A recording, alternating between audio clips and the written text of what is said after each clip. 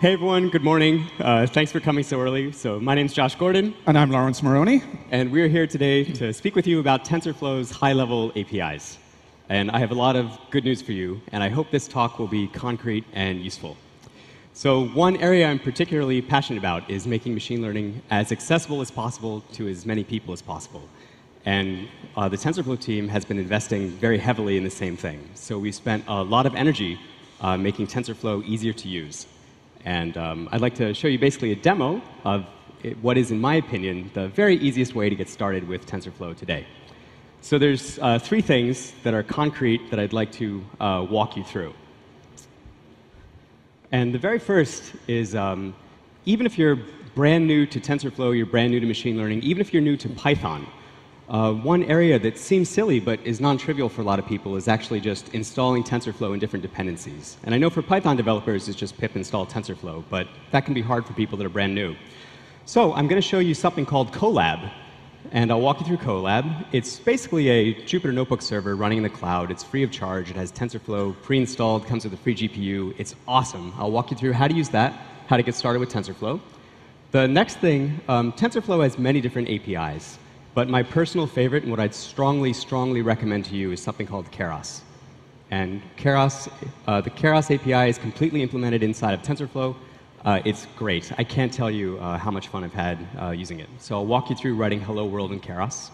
The same API is also useful for TensorFlow.js. And then I'm going to point you to some educational resources to learn more. Cool. So these are the APIs that I want to briefly introduce. So keras, it's basically Lego-like building blocks for building and defining models. tf.data, so when a lot of people start learning ML, they get really hung up on, OK, they learn that a neural network is composed of layers, and they find out that they can adjust the number of neurons per layer, and there's different hyperparameters like the optimizer and stuff like that. And they spend a lot of time on what I call modeling. But something that's really, really important but doesn't get enough attention is actually how do you get your data into the network? And writing input pipelines is non-trivial. So I'm also going to show you an API called tf.data, which is a relatively easy to use, but also a very high-performance way of writing your input pipelines. And then I'm going to show you eager execution. If you're new to and Lawrence is going to give you a lot more depth on eager. Yep. By the way, when you hear the word eager execution, if you're new to TensorFlow, just ignore that, and just think of this as this is the thing you always do. So you should always write and run, so develop and debug your TensorFlow programs eagerly. And it makes TensorFlow feel just like regular Python. This is a short talk, so I'm not going to go into all the details of how TensorFlow works under the hood, but this is the right way to do it if you're learning TensorFlow today. So briefly, this is what I would do if you want to try TensorFlow and keras and tf.data and eager execution in the fastest possible way. And I should tell you off the bat, so all these APIs, they're fully implemented, and they're working well. We are just now starting to write all the samples and docs around them. So I have a feeling the samples I was able to cook up for this talk they're quite rough. But stay tuned and check back in the next few months as we flesh this out. But let me just show you how to dive right in. So if you go to this website, it will bring you can we switch to the laptop for a minute, please? Thank you. It will bring you to this GitHub site. And if you scroll down to the README, you'll see a sequence of a few notebooks. And I just want to show you how easy it is to get started. If you just click on one, what happens is they open up immediately in Colab. And so now you have a Jupyter Notebook. It's running entirely in the cloud. You can hit connect to connect to a kernel. And now I can start running these cells. And I'll walk you through this in more detail in a few minutes. But if you go through the first notebook, this is going to show you how to write your first neural network using keras. There's a little bit of pre-processing code, but the notebook is very short. The next notebook will show you how to do the same thing using keras in combination with tf.data and eager execution. And then we go into a little bit more depth. So it's literally that easy to get started. It will take you about 5 minutes end to end to try this out. All right, so let's switch back to the slides, please. And let me give you a little bit more depth of what's happening in these notebooks. So using the keras API, this is the complete code minus a few lines of pre-processing, just formatting the data, to write, train, evaluate, and make predictions with your first neural network in TensorFlow. So if you were using TensorFlow about a year ago, it would have been substantially more code. And there's other great high-level APIs, including estimators, which are really, really wonderful for doing machine learning in production. But at least for learning ML, I'd strongly recommend this. So I will walk you through exactly what all of these lines are doing. And one point I want to make is that the code it's concept-heavy, but code-light. So writing the code itself should no longer be a barrier to getting started with ML. I hope that far fewer people are going to spend energy and time on the syntax and debugging. And now you can spend more of your time and energy thinking about what you're trying to do and why. Oh yeah, and before I dive into code, I want to make a really, really important point. So machine learning is a broad field. By far, another mistake that a lot of students make when they're learning is they learn how to train an image classifier, like we're going to do in a moment. And they find out when they write the classifier, they start evaluating it. And they see these numbers like 99% accuracy.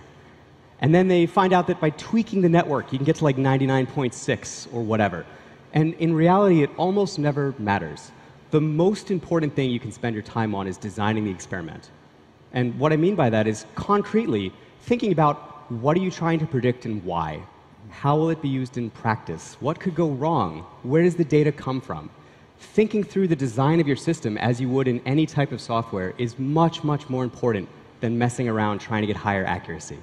I'm not going to cover this today. There's a whole talk on that. But today I just want to show you the code. But always think about what and why in addition to how. All right, so before I dive into this, a couple cool things. Not enough time to introduce TensorFlow. I just wanted to call out the community is the most important thing about TensorFlow.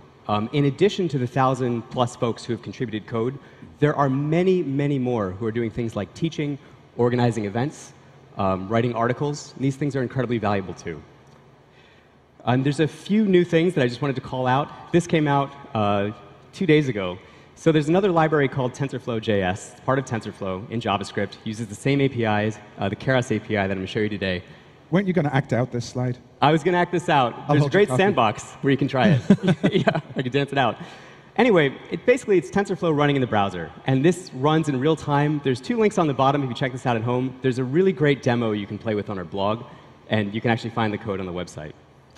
Another thing, there's a pair of links here which I'd really encourage you to try. So this is Magenta. And Magenta is a project that uses TensorFlow for experiments in art and music. And here, this is computer-assisted drawing. So Magenta is helping me draw a duck. So I'm drawing the duck with the mouse, and Magenta, it's sort of like autocomplete for drawing. There's a great game called Quick Draw, which I'd encourage you to try. It's great for kids. It's, Quick Draw and the Magenta demo is great to try. Just some fun stuff before we get into the code. And also before I get into the code, in a personal note, one of the reasons I care about machine learning so much is because of a project called Cellbot. And Cellbot is a project from 2004. It was in a biology lab. And Cellbot uses a neural network to identify specific types of cells in solution and then sort them. And what was so cool to me as a student working on this is that machine learning is not just for computer scientists. The fact that biologists were trying to do something useful using technology that originated in our field was really meaningful to me. It's how can we use machine learning for medicine, for art, for healthcare, just to do useful things in the world. So that's kind of the thinking behind everything I do with ML. It's what can we do to help people, basically. All right, so Colab. The URL for Colab is colab.research.google.com. Colab is short for collaboratory. It's inspired a lot by Google Docs. It's a Google Docs style code editor, and you can download, basically, you can save Jupyter notebooks in Google Drive. You can download them back as regular Jupyter notebooks, so there's no lock-in. I know a lot of people, by the way, are not from Python. So I just want to spend a minute and introduce Jupyter notebooks. So broadly, here's Colab, and there's 2 types of cells. There's markdown cells, which contain markdown. And if you edit a markdown cell, like I'm doing with Hello World, and you execute it, it just renders the markdown. The other type of cell is a code cell. And if you edit the code and execute the cell, it executes the code. That's all it is. And there's one really cool thing as well, is that they give you access to GPUs. Yes. I've spoken with a lot of people who either find it very difficult to set up their GPUs, or maybe they're in a university environment and they don't have access to expensive GPUs. And if you're using a Colab, you can actually connect it to a GPU in our data centers so that you can test out your code running on GPUs. Exactly, with no install at all. Yep. It's a really good point. The other thing you can do if you're new to Jupyter Notebooks is you can create visualizations in line. So here I'm using matplotlib to plot some data, and the graph goes right in line with your notebook. And this is really important because it's a great way to share results. Another thing that I wanted to mention quickly is you can pip install libraries. So you're running in some containers sitting somewhere on GCP, but you can install whatever libraries you need. So here I'm pip installing matplotlib, so you have root access to it.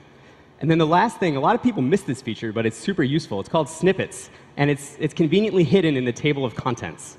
But what I'm doing in this notebook is I'm going to create some data, and then I'm going to download the data off of Colab back to my laptop. And to find out how to do that, I click on this snippets thing, and I start searching for downloading data. And Colab, can't totally see it on the screen, has a snippet of code that I can just copy and paste directly into the notebook and run. So it has examples of how to install libraries and everything like that. It's super useful. Don't have time to talk about this. Colab is great for reproducible examples. All right, so let me jump right into what it looks like to use Keras to write your first neural network. And I talked about this earlier, but no one has ever looked at the code to write your first neural network. Regardless of how smart you are, it doesn't matter if you have like a PhD in physics or whatever, and it's just gone, oh, I get it. It's impossible. It takes months to learn this stuff. So it's completely normal to see lots of concepts and have no idea what they mean. But let me just at least introduce you, and then I'll point you to a course you can use to get more depth. Oh, the other thing, I should probably look at my slides, right?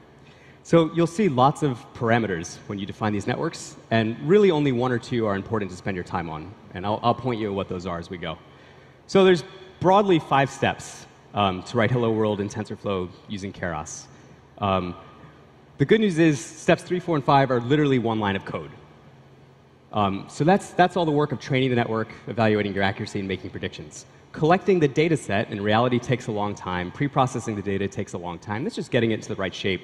And building your model is where a lot of the concepts are. So let's see what this looks like. So we're going to use MNIST. I know for people that are machine learning experts, you know MNIST cold. And the reason I picked it is just so we don't have to worry too much about the data. If you're new to MNIST, it's sort of the hello world of computer vision. It's a data set of about 60,000 plus, very low resolution handwritten digits. And our goal is to train an image classifier to classify or recognize digits that it hasn't seen before. So here's what we'll do. We'll import TensorFlow. And you can see that on the second line, we're importing MNIST. And this is easy because the data set is already, we have a loader for it that's baked into TensorFlow. And if you're new to using Keras with TensorFlow, you can see that it's just included. You can do tf.keras, and now you have access to the complete Keras API. So there's nothing else to do. It's just there. And this is awesome. By the way, there are many, many awesome advanced things you can do using Keras and TensorFlow. Like, it's great. Here, I'm just trying to show you the straight, easiest possible way. Here's the format of the data set. So as imported, it's divided already for us into train and test. Train is about 60,000, test is 10,000. The top right, I have a diagram of the format of the images. If you look at the notebooks on that workshop directory, the best thing you can do when you import a data set is to spend a lot of time asking really basic questions. So literally, when you import the data, print it out. Print out the shape. Print out a single image. Look at the format. What's the data type? Is it floating point? Is it an integer? What are the dimensions? How many do I have? Spending a lot of time just understanding the format, the plumbing, will save you a lot of headache later on. So it's always OK to ask really basic questions. In the bottom right, there's many neural networks that work with 2D images. Here we're going to make a simplification, and we're just going to unroll the thing. So instead of a 2D image, we're literally going to unstack the rows. These images happen to be 28 by 28 pixels. When we unstack them, we get a vector that's 28 times 28 equals 780-something pixels in a line. So it's a simplification. That's all it is to import the data set. I didn't show the code, which is just NumPy to reshape it, but it's in the notebook. So now we're going to build our model. And here's concepts that will be probably entirely meaningless to you if you're brand new to ML. One funny thing about neural networks, so there's many different types of classifiers. And most of my background, I was really invested in tree-based models before deep learning was a thing. And the reason I like tree-based models, like random forests, is that I can look at a tree and intuitively my brain understands exactly what the tree is doing to classify the data. Like, I get it. It clicks. Neural networks can be a little bit counterintuitive. It's hard to describe in 30 seconds. But let me just tell you what we're doing, and you can take the course to learn more. So here we're defining a fully connected deep neural network. There's going to be 2 layers that you can see. So first, we're saying we're defining our model. We're saying we're going to use the sequential API, which is the simplest API to define your model. It literally means our model is going to be a stack of layers. The first layer that we're stacking on is going to be a dense layer. Dense means it's fully connected. And I'll show you a diagram of this. I'm sorry. This is a one-layer network. But the notebooks have an exercise where you can add a second layer. And then we're adding an output layer with 10 outputs. And each of those outputs is basically going to gather evidence that the image that we feed through this network corresponds to each of the digits. And this slide, I was editing these slides last night, so this slide is actually a little bit different. But here we actually do have two dense layers. The point that I want to mention, there's a couple points that I want to make. One, this is the complete code to define the network. So it's code concise. Two, broadly, the more layers you add to your network, and the more neurons or units per layer, the more capacity your network has, meaning the more types of patterns it can recognize. The problem is, the more things your network can recognize, the more likely it is to memorize the training data. So in machine learning, there's always this tension between memorization and generalization. You don't want to just memorize the training data. What you want to do is learn patterns that are useful to classify digits that you haven't seen before. So it's very easy to get very high accuracy on the training set by building a deep neural network with many neurons and training it for a long time. It's not necessarily the right thing to do, though. So when you're messing around with these architectures, start as simply as possible and then slowly expand from there. The next thing you have to do is compile your network. This is the last step of building it. It's just one line. There's two concepts. I'll get into the optimizer in a sec. The loss function is basically the objective that your network is trying to optimize. The good news here is this is a fancy word, categorical cross-entropy. But what it literally means is your network is going to make a prediction. So you feed an image of a 2 through your network. And it gives you a probability distribution over all the digits that it could be. So maybe with 10% probability, it's a 0. With 5% probability, it's a 1. Hopefully, with like 90% probability, it's a 2. Anyway, this is a fancy word that compares the thing the network predicted to the thing you wanted it to predict. And what you want it to predict is all the evidence is on it, too. The other thing is the optimizer, and this is the method which you're going to train the network. The truth is, there's a whole bag of different optimizers you can use. You don't have to worry about what RMS prop means too much, because there are good defaults. So for this type of classification problem, basically, you're always using categorical cross-entropy, and RMS prop is a perfectly good optimizer to start with, using all the default parameters. So there's good defaults. Broadly, the way the network is trained is using gradient descent. So here's how I would think about this. What a neural network is, when we add those dense layers, there are many different weights connecting the pixels to the neurons. And you can think of all those weights as a parameter. So here's the simplest example that I had in my head. If you think of linear regression, so let's start with linear regression. You have some points on some plot, and you're trying to find the best fit line. And if you think about, from high school, the equation for the best fit line, you've got like y equals mx plus b. And you've got two parameters that you're trying to learn. M is the slope, and you have b is the intercept. And for different values of m and b, you can calculate how well your line fits the data, and you can look at your error. And there's different ways to get your error, but maybe it's the sum of the distance from your line to the pixels. So by adjusting m and b, you can find the best fit line. Neural networks are trained in a similar way, except instead of m and b, you've got hundreds of thousands of parameters that you're trying to learn. And these parameters connect the pixels to the neurons and so on and so forth. And the way they're trained is using something called gradient descent. And there's a fancy diagram on the right that's showing something that's not relevant. They all start at random values, and you slowly adjust them over time until the network becomes better at recognizing digits. Anyway, I'll point you to more educational resources in a sec. So here's the cool part. Building your model is where there are many, many machine learning concepts that you have to spend a lot of time learning. The next 3 steps, they're literally concepts that are basically involved with running an experiment. So here's the only parameter. So here's how you train the model. So it's one line. Fit is synonymous with train. And we're training it using the training images and the training labels. Here's the only parameter that really matters. And the good news is this concept is a little bit simpler. So epochs basically means an epoch means one sweep over all the training data. So we have 60,000 images. One epoch basically means that we're training the network on all of those once. Training a network is a little bit like tuning a guitar. So think if you have a guitar and it starts untuned, and you want to tune the strings to hit a particular note. So you start tuning it, and like every time you twist the wheel on the guitar, you can think of that as an epoch. And you tune for a certain number of epochs until the guitar plays the right note. If you keep tuning past that point, it's no longer going to play the right note, and eventually the string is going to snap. So you have to stop tuning it at a certain point. And you stop tuning it based on the sound. Neural networks are exactly the same way.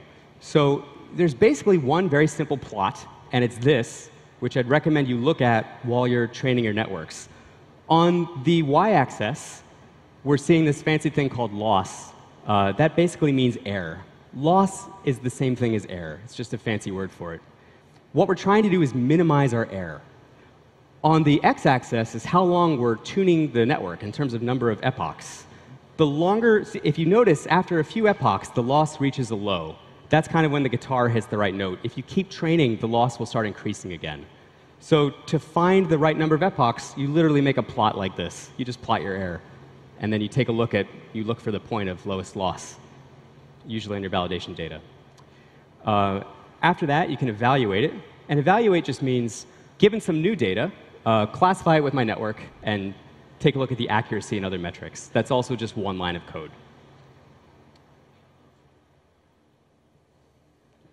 And as called, this will give you your loss or your error and your accuracy. When you train the model, you can specify other metrics that you'd like returned. And then to make predictions on new data, it's also just one line of code. So there's some syntax here. So you can say model.predict, and you give it an image. The syntax here is a little funny. As it happened, the model expects what's called a batch of data. And a batch just means it's meant to predict on multiple images at once. So you give it an image, and you just wrap it in a list. And this is just syntax to make it happy. But we're making predictions on the very first image from the test data. And what the model gives you back is probabilities that that image corresponds to all the different digits. And basically, at the very lowest layer of the network, you'll have evidence sitting on all the output nodes. And if you do numpy.argmax, so you just find the largest element, that will be the prediction. So here it's predicting that it's a 7. I'm going to give you a really quick overview of TF data, and then I'm going to hand it over to Lawrence to show us a little bit more about eager. So here's something to be aware of. In TensorFlow, there's many different ways of doing things. You should always do the simplest possible thing that's adequate for your problem. So basically, when you're starting with ML, and in probably 90% of settings, don't worry about performance. Just try and minimize complexity. So before, we wrote our hello world just using the MNIST data in NumPy format. That's fine. If we were working with a much larger data set, or if we were reading images off disk, or if we were pulling them from the cloud, there's a lot of complexity there, and performance starts to matter. For example, there's latency when you pull images over a network. So maybe you'd want to hit a bunch of different servers at once, or maybe you'd want a bunch of different threads. So TF data has all sorts of functionality to help you with things like this. Also, one funny thing that's happened, so GPUs and TPUs have become surprisingly fast. And the latency in training a lot of models is actually, can you keep the GPU fed? There's something called GPU starvation, where the matrix multiplier is so fast that it's just sitting around waiting for data. And so TF data has lots of utilities to get your stuff, like pre-fetching it to the GPU if you need to. Anyway, what we're going to do here is hello world. So we imported MNIST just from Keras. And just for demonstration purposes, I'm going to wrap it in a TF data data set. So I'm creating a data set from tensor slices, which is a fancy word which basically tells it that, hey, this is a list of things, and I want every element in the list to be an item of my data set. The next thing you can do, it has this very nice, clean API. I can say I also want you to shuffle the data. Here, TF data is designed to work with potentially very long lists of things. And it could be an infinite stream of data. You don't want to shuffle the whole stream. So shuffle has a size for the buffer. So here I have a buffer of 1,000 elements, and I'm going to just shuffle them as they stream in. And then I can batch it up. And that means when I call this data set, I'm going to get back a batch of 32 things. And so now I want to show you very briefly how do you use it. So to use it, what you can do, and this is the complete code, by the way. You can just say, like, for images and labels, print them out. So this looks obvious to me, and it's the way things should work. But if you're new to TensorFlow, it didn't used to always work this way. So if you have previous experience in TensorFlow, you can take a look and you notice nowhere in this code is there a session, there's no placeholders, I'm not mentioning the word graph, I'm just writing regular Python code, and the thing just works. So this is eager execution. In TensorFlow 1.8 Plus, the only thing I have to do is the second line of code there. It's just I enable the thing. You need to do this at the start of the Python file or notebook. And now you're basically running TensorFlow eagerly, which, if you're starting out, it's just regular Python. And this is the right way to use TensorFlow. It makes debugging much easier.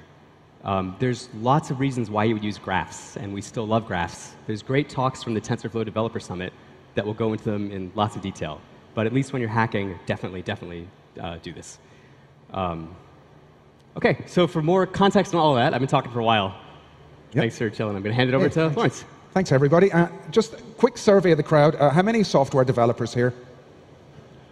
We're at I/O, so we figured we'd have a few, so that's good. So I've just been working on TensorFlow for a few months, and I think for getting started in TensorFlow can be a little bit difficult if you're coming from a software dev background, and getting started in any kind of ML can be a little bit tricky because there's so many new and different concepts. First of all, there's all the math, right? I mean, I didn't even understand this math when I was in high school, and now I have to understand it again.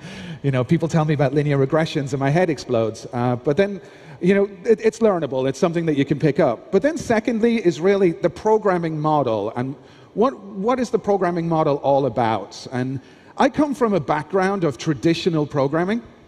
And in traditional programming, you feed in the rules, you feed in the data, and you get answers out. So for example, if you're writing something like an activity detector, am I walking, am I running, am I biking, am I driving? You know, you'd feed in rules about that, probably something based around the speed. Right? I'm a very slow runner, so if it's detecting something going at 1.5 miles an hour, you know, it's detecting me as running. But I know Josh is a really fast runner, and you know, so it would probably think he's on a bicycle if you're using my rules. Those kind of things. You're feeding those data, you're feeding those rules in, and this is what we've been doing for years as programmers. But when it comes to machine learning, you've got to kind of flip the axis on this a little bit and change it to this. So when it comes to machine learning, this is all machine learning is. You feed in the answers, and you feed in the data, and you get back the rules. So when we talk about training a model, when we talk about like building these models, what we're ending up getting is this binary blob that you can run inference on. And this binary blob that you run inference on is effectively got those rules that will give them, you know, that will give what you need back out to you. So for example, in my example of activity detection, you know, if I walk a lot and tell it that I'm walking and it's measuring my sensor data when I'm walking, and if I run a lot, which would be really nice, right? And if I run a lot and like feed in the data, and if I bike a lot and drive a lot and go on trains and go on airplanes, you know, these kind of things, and feed in all this data and feed in the answers, telling it, okay, right now I'm walking, right now I'm biking, right now I'm on an airplane, then the idea behind machine learning is it will build that binary blob for me, which I can then run inference on, and by running inference on that, then it's like, okay, what am I doing right now? And it will deduce what I'm doing right now from all of these rules. And so instead of me trying to write all this if then, you know, I train a system with data and with answers, and it gives me back rules. So let me give an example of this. So what if we wanted to build something that would determine from a picture what's a cat and what's a dog? Okay, now if I was doing this with if-then rules, I could probably do something like, you know, if it loves you unconditionally, no matter what you do, it's probably a dog, right? And if it's right now plotting your murder, it's probably a cat. But right now, it's really hard to infer that from images. So I couldn't think of what the if-then rules would be. Like sometimes, like you might have an image say, well, if it's got pointy ears, it's a cat. But guess what? This dog has pointy ears.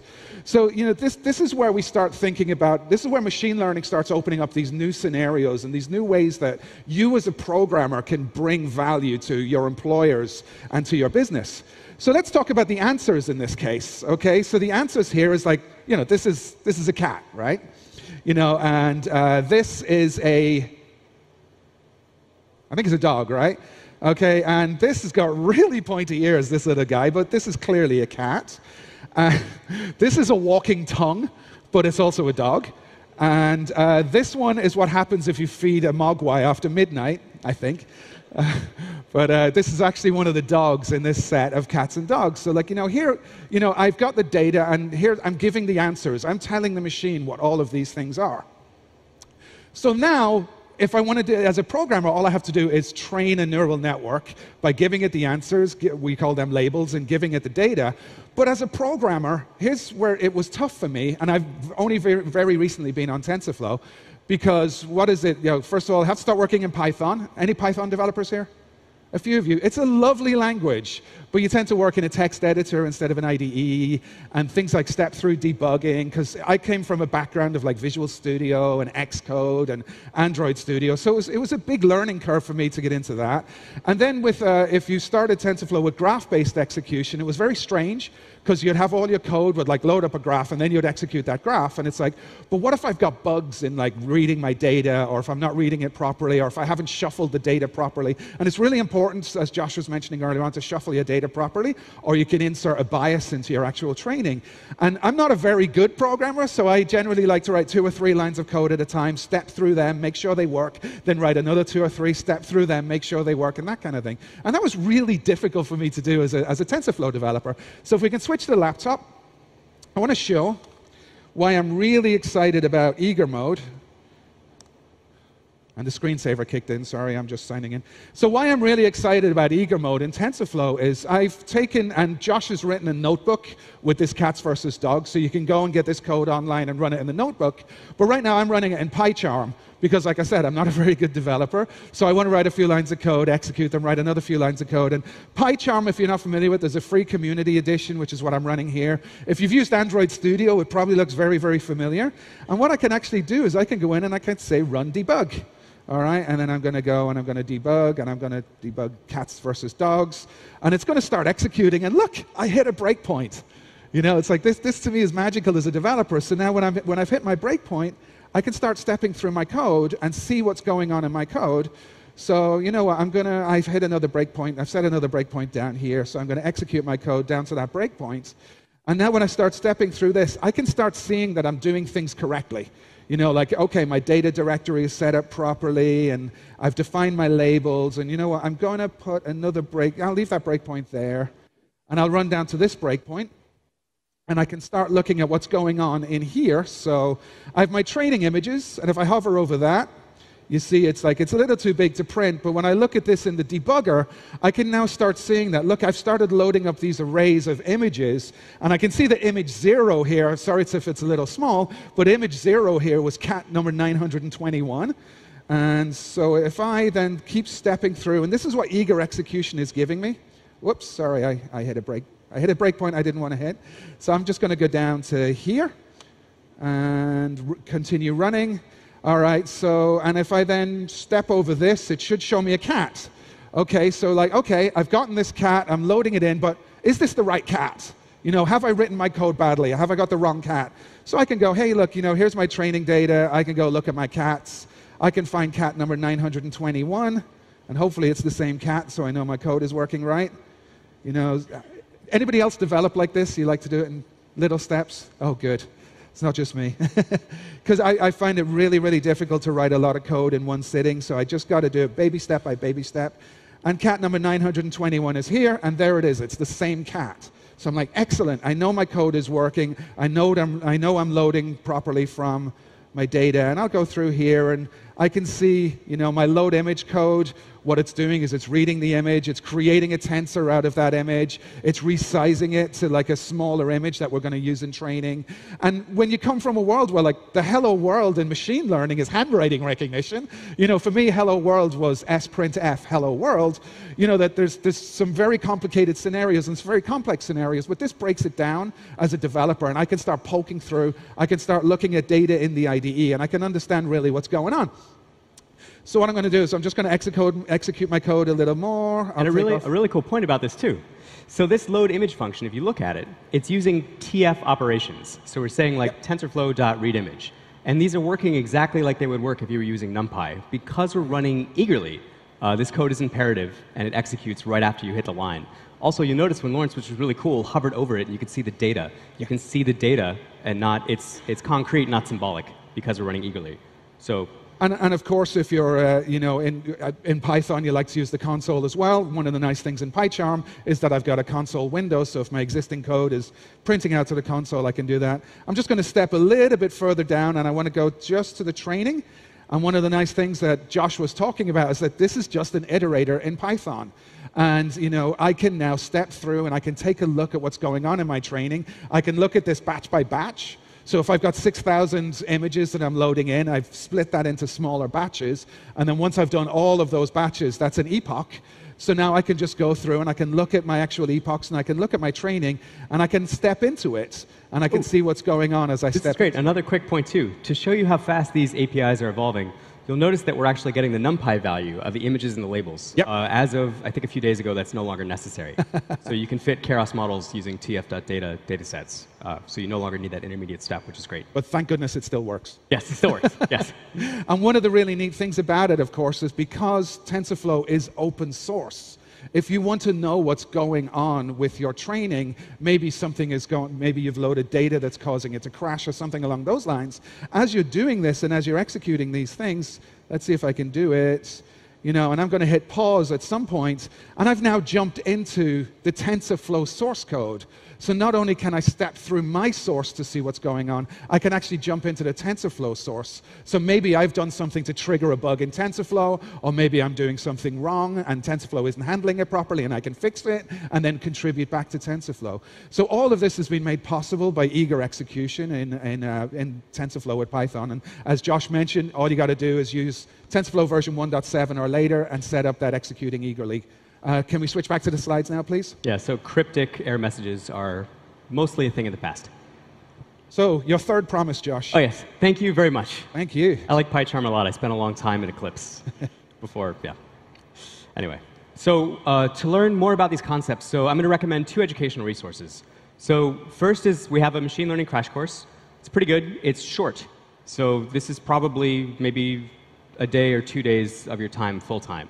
This won't teach you all there is about ML, but it's a very solid, thoughtful introduction to what is loss, what is gradient descent.